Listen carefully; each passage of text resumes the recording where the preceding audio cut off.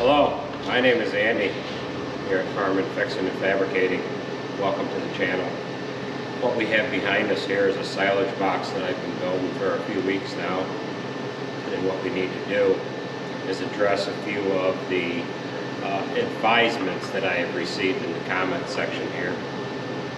We're not going to call them complaints, we're just going to call them advisements.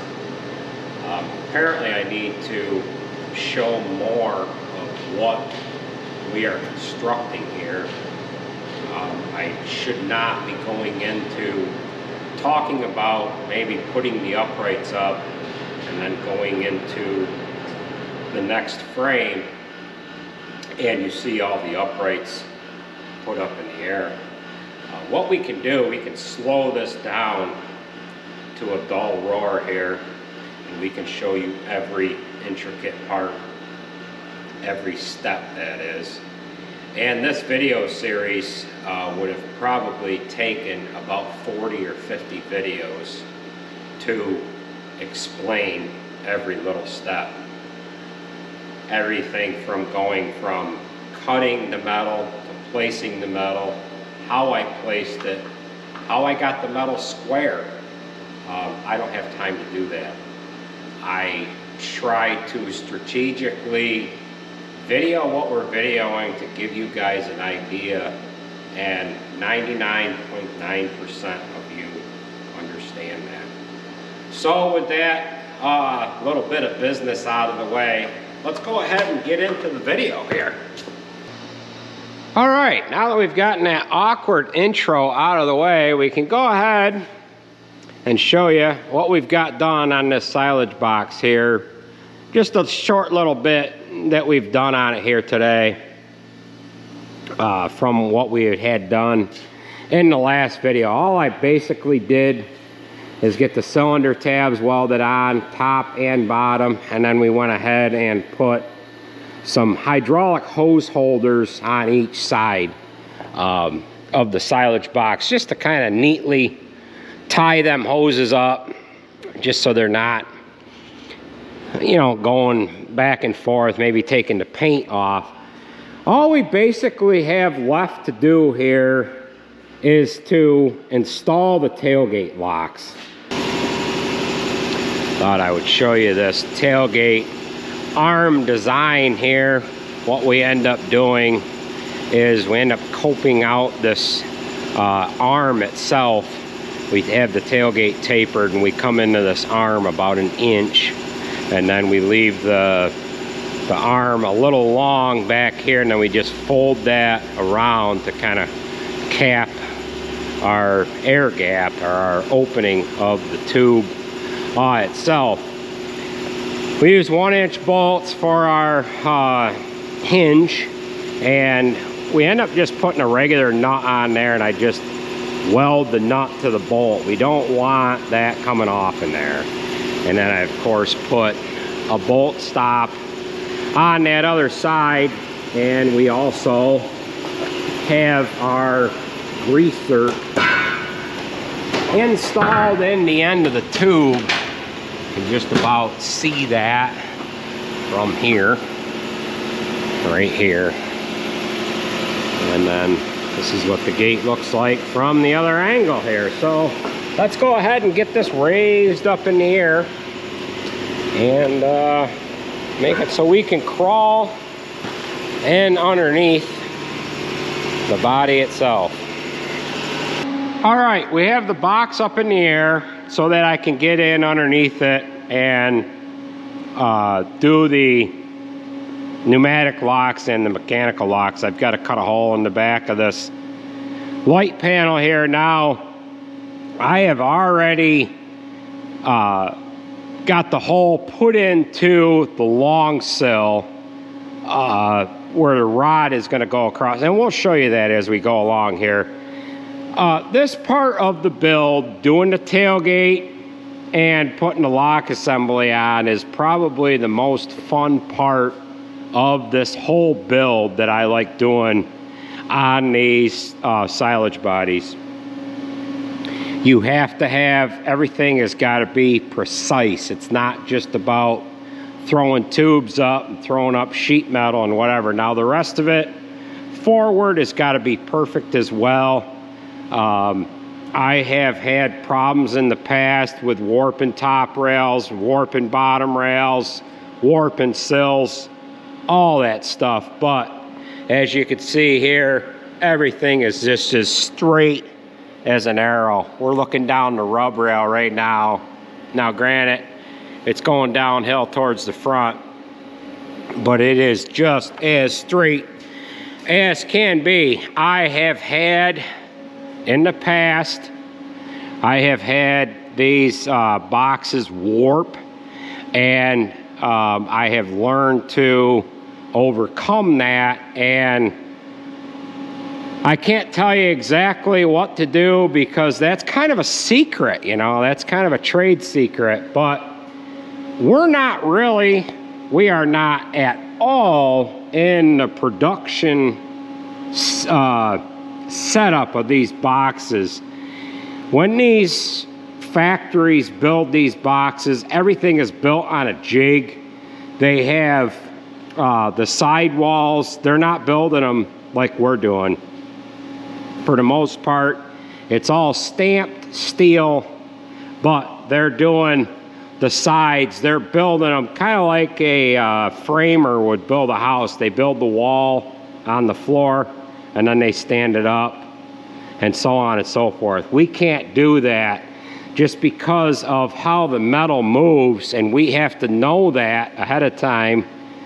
And being that we're individually building each and every piece, we have to understand that. And I have discovered different ways of getting around the warpage of steel from welding and what have you. The tailgate, for example, that rear post on the tailgate is perfectly parallel to the rear post on the silage box. And Sarah has a complete weld up this upright on this tailgate on both sides, and both sides are tight, parallel with each other. I have seen where these gates have had enough of a gap in them to where you could stick your hand right in between the gate post itself and the rear post on the body. Another thing we have is this bottom rail. I've seen this bottom rail be shaped like that. In other words, you could stick your hand right up in between the bottom of the tailgate and this taillight panel. So everything is tight. Everything is where it needs to be. Now, what we're getting ready to do now is put the pneumatic locks in. We're going to have one on the left, one on the right. These are Buyer's product latches. These latches here, I have actually modified them because we're actually doing something different with them than what they're actually designed to do. These pneumatic locks here would be on, say, a dump truck body, a dirt dump truck body, and what they do is on the dirt dump truck bodies, they have a larger rear post design here, and they actually have this lock assembly. Which way is it going? I want to say, yeah, we're actually going to be mounting it upside down. But they have their gate latches mounted in this way. All of you are familiar with seeing this assembly right here, just like that, on a dirt box. We have taken and cut off this bottom leading edge because we're actually going to be mounting it upside down. And we're going to be putting our latch assembly in the center of the the body, and everything is in reverse. This is something that I guess I kind of designed it on my own, just to get it to work with this particular style of silage body.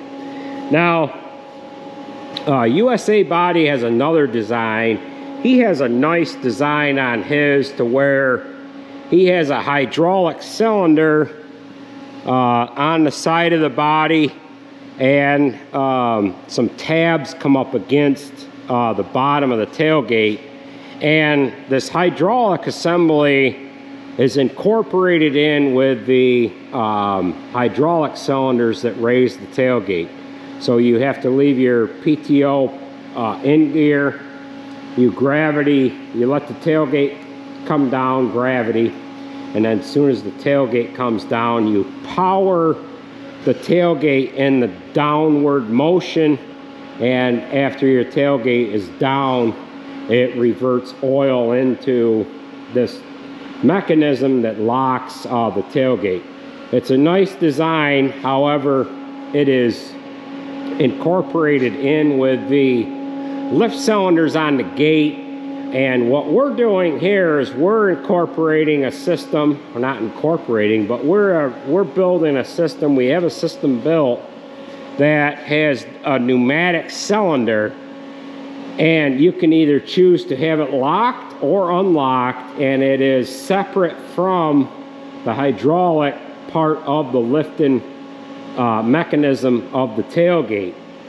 And by cutting this leading edge off, this is a complete latch here, and now I have the latch taken apart because we need to cut a hole in that light panel sill so that we can mount it kind of neatly and flush and whatever to get this C-shaped piece in there. Being that this piece is cut off, if the operator forgets to unlock the mechanism, what'll happen is he will go to raise the tailgate, and when the tailgate raises, it'll actually lift up some. And when it lifts up some, it will bring that latch. You'll see the mechanism that I'm gonna make here. It'll lift that up out of this thumb. And when it brings it up out of this thumb, it will just open the tailgate without having, if in the event that they forget to unlock this, it'll open it without damaging anything. For the most part, the hydraulic system for the tailgate has a relief set at anywhere from 12 to 1500 psi, and to be honest with you, there's really not enough hydraulic force there to wreck anything if the tailgate doesn't open. Being that there's material in the box that's pushing against the tailgate, it's causing the tailgate to want to move straight back. So we're going to have this latch assembly is going to be an over center design, so that when the pneumatic cylinder works, the more force that's put on the straight backwards force of the gate, it's actually going to put more force on that thumb to keep it locked. And when you run the lock assembly, after it's locked, you could take the air cylinder out, and being that it's an over center design, a cam over design, it's not going to matter what you have to hold this lock assembly locked, because it's going to be cammed over. And we'll show you that as we get farther along in this build here. But I've rambled on too frickin' long, so we need to cut that system out there. And then I already have the that's where the rod is going to go through, and then the linkage assembly will be mounted on here. And you'll see all that. I've rambled on too long. Too long. That's why these videos are getting out of hand. I apologize. Let's get cutting.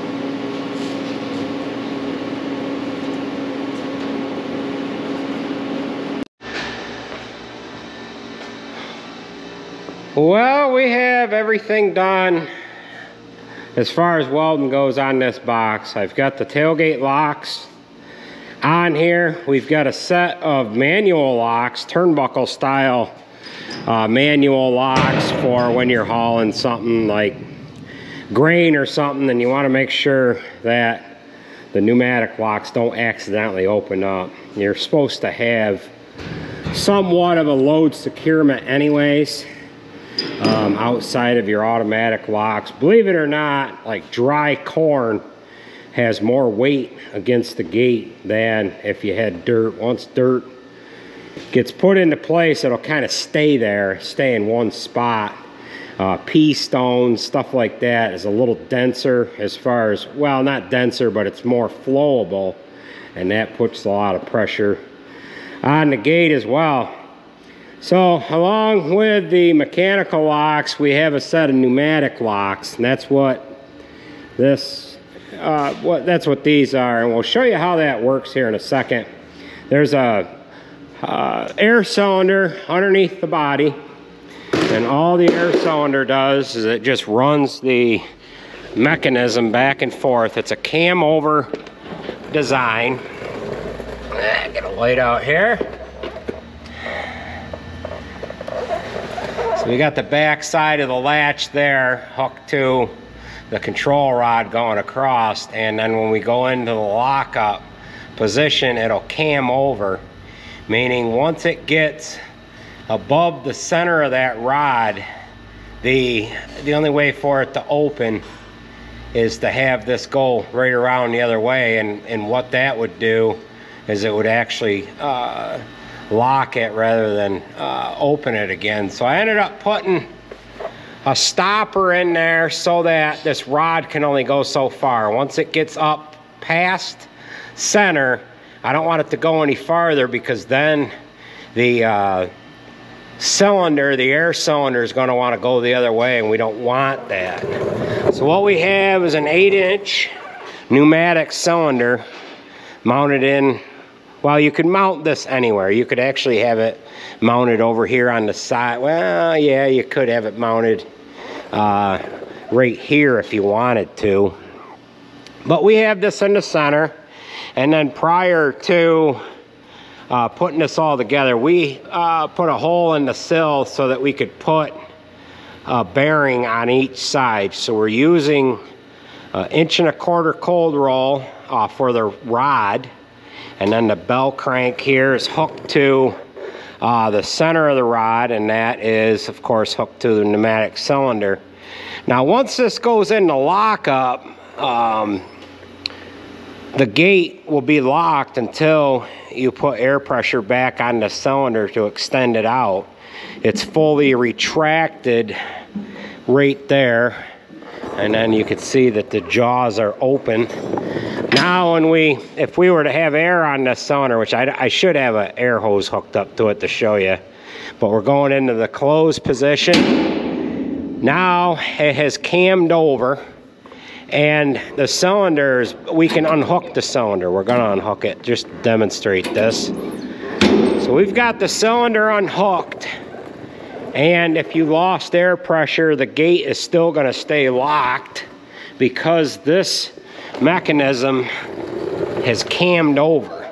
In other words, this lobe here is brought beyond center, and in order for it to open, it's pulling on this rod. In order for it to open, it would have to go back that way, or it has to come back around this way. It can't come down because it's got too much pressure on it.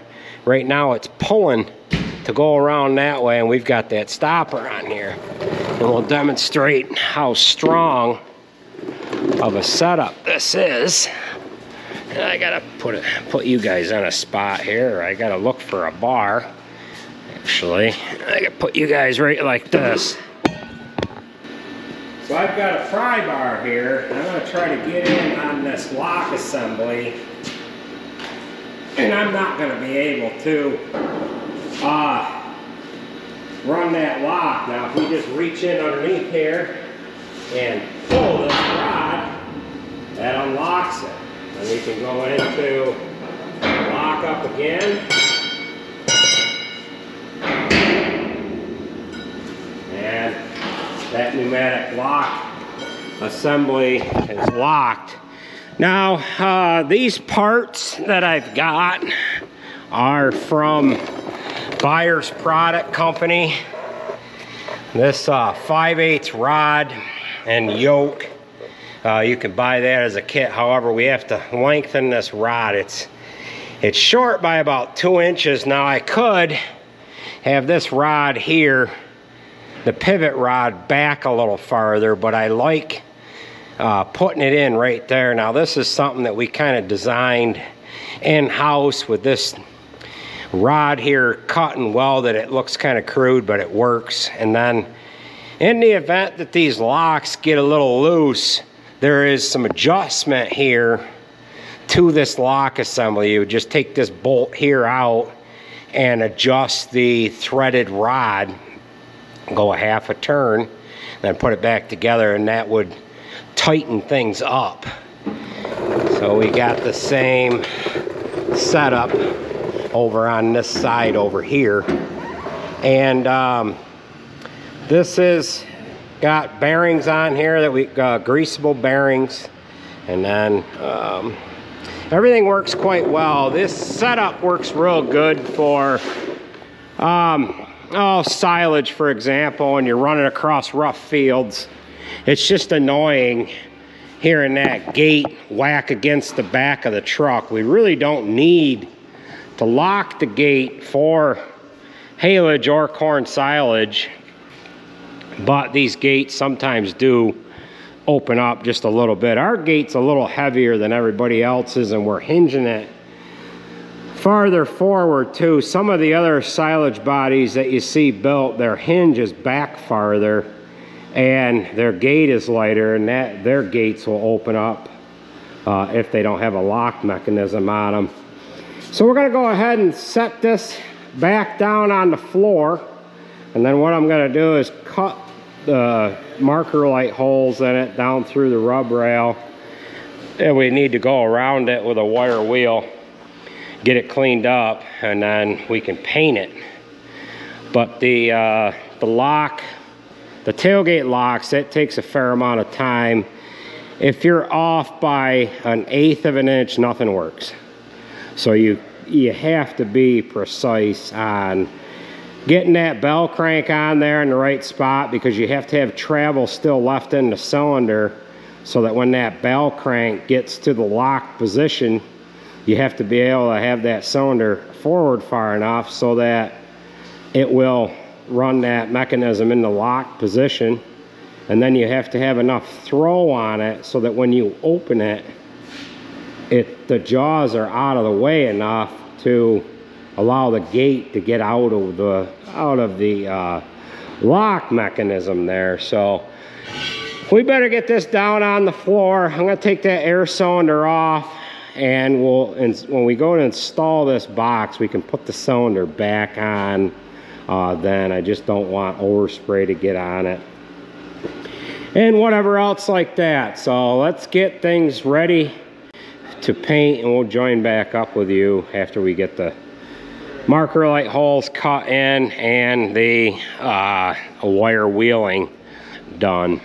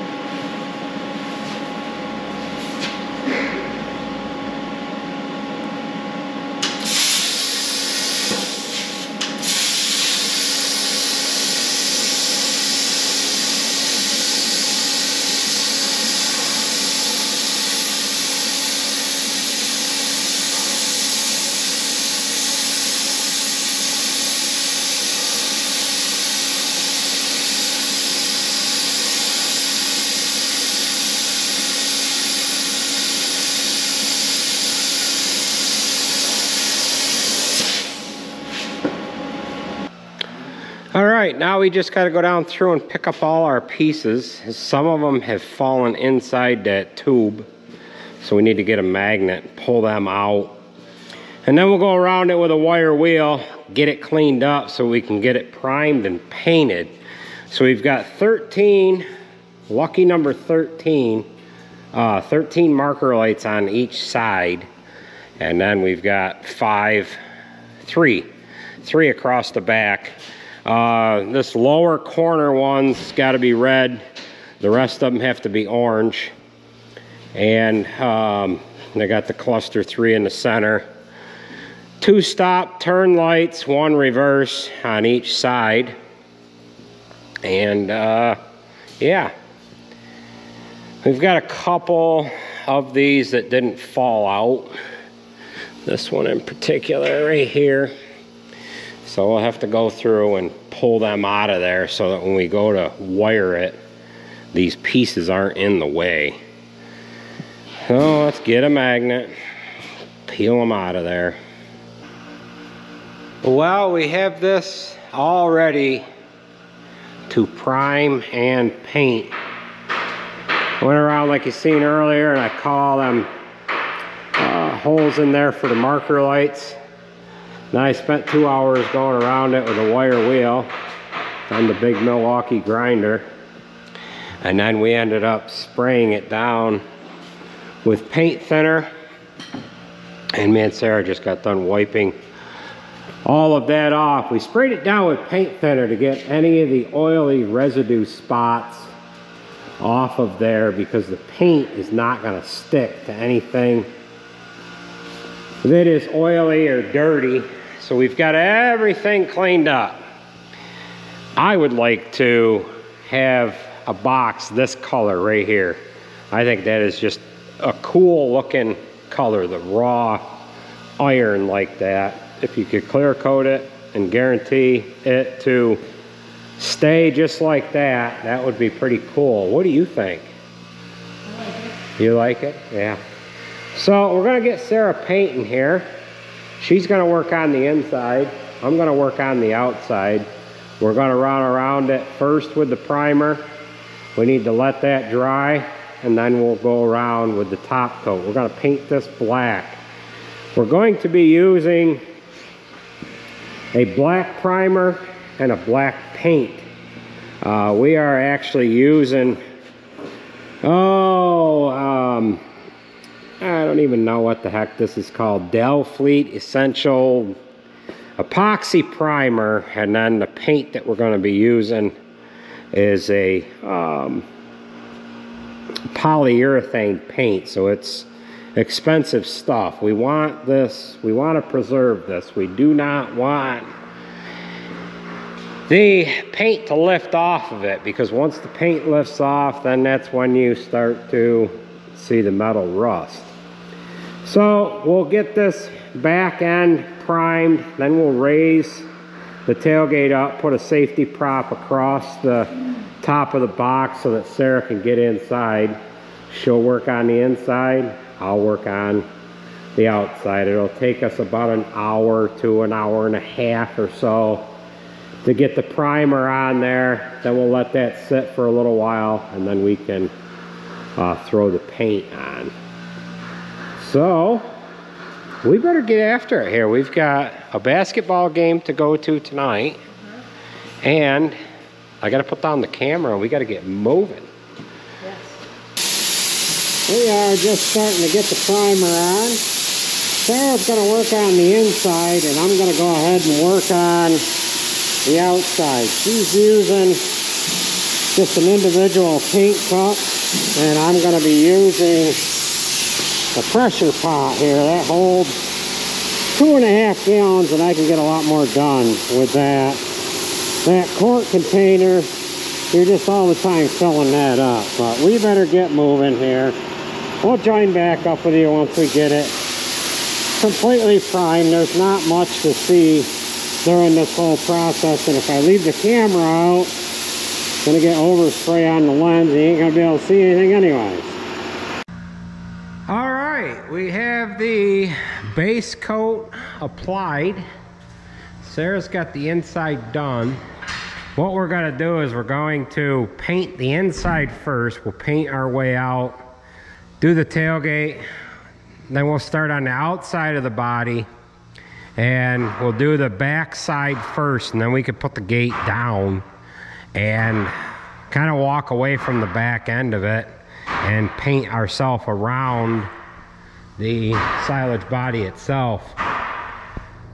So we used a primer, a black primer.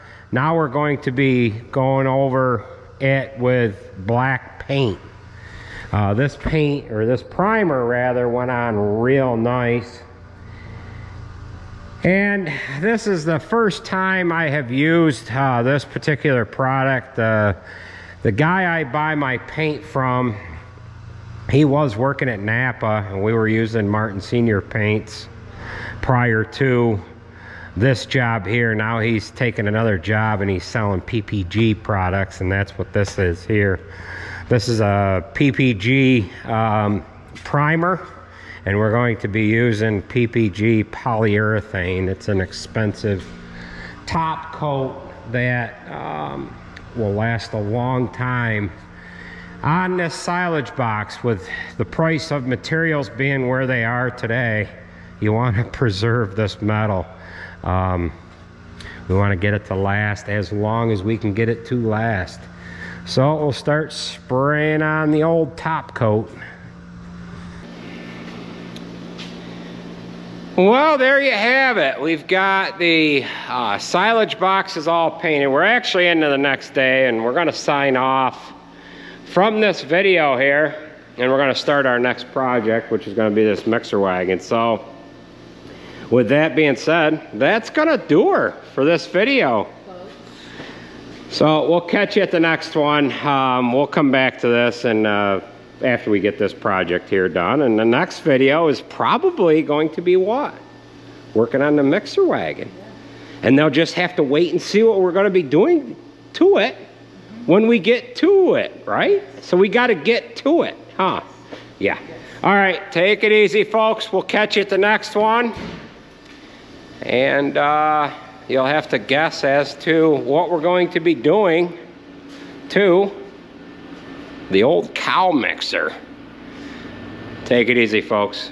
Thanks for watching.